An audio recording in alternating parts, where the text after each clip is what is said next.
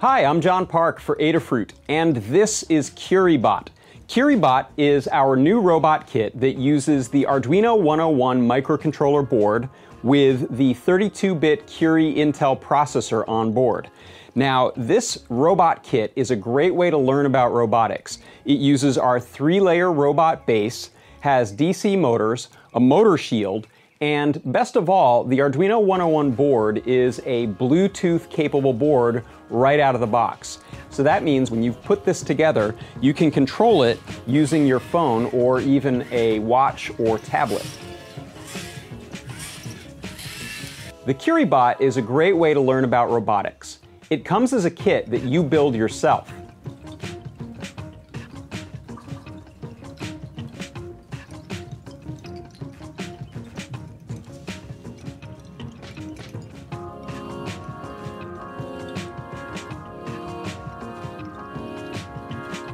Since you get to build this robot yourself, you'll become very familiar with exactly how it works, and this will give you some great ideas for how to modify and upgrade it as you learn more about robotics.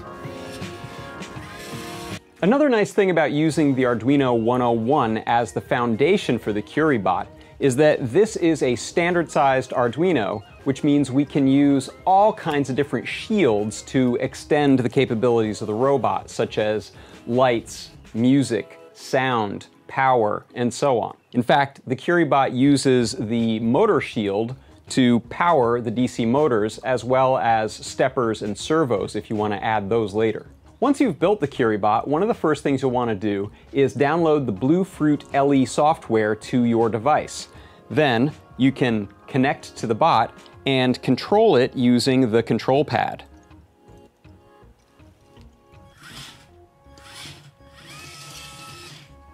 Another fun way to extend the capabilities of your bot is to add some lighting.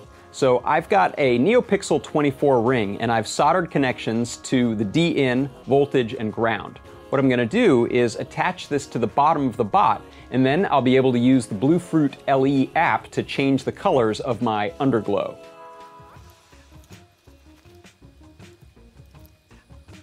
Now that I've got the NeoPixel ring installed, I've got it connected into 3.3 volts for power, ground, and pin 6 on the Arduino 101. Now, in my Bluefruit app, I can go to the color picker and change the color of the underglow before I take it for a spin.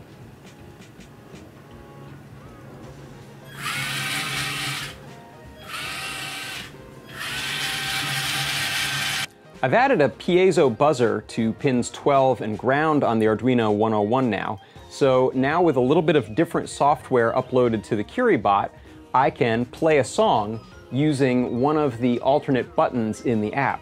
So I can still drive, but when I get where I'm going, I'll press this button and get a song. Now you can change the software to learn about using the tone command to play different songs back using different pitches and durations of the notes.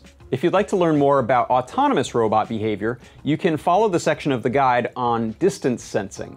These are infrared distance sensors. I've mounted the IR sensors to the front of the bot. And now with some new software uploaded, it's going to drive until it senses something a little bit too close for comfort and then turn.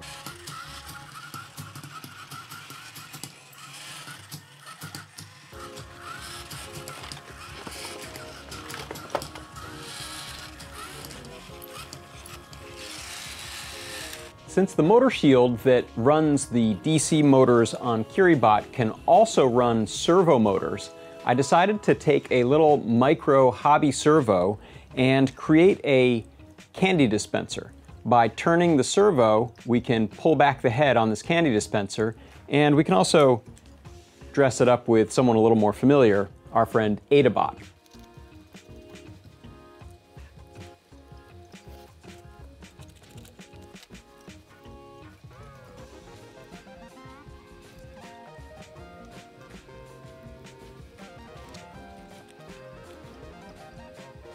And now I've uploaded some new software to CurieBot, which will allow the extra button, the one button on the Bluefruit LE app, to control the hobby servo. Check it out.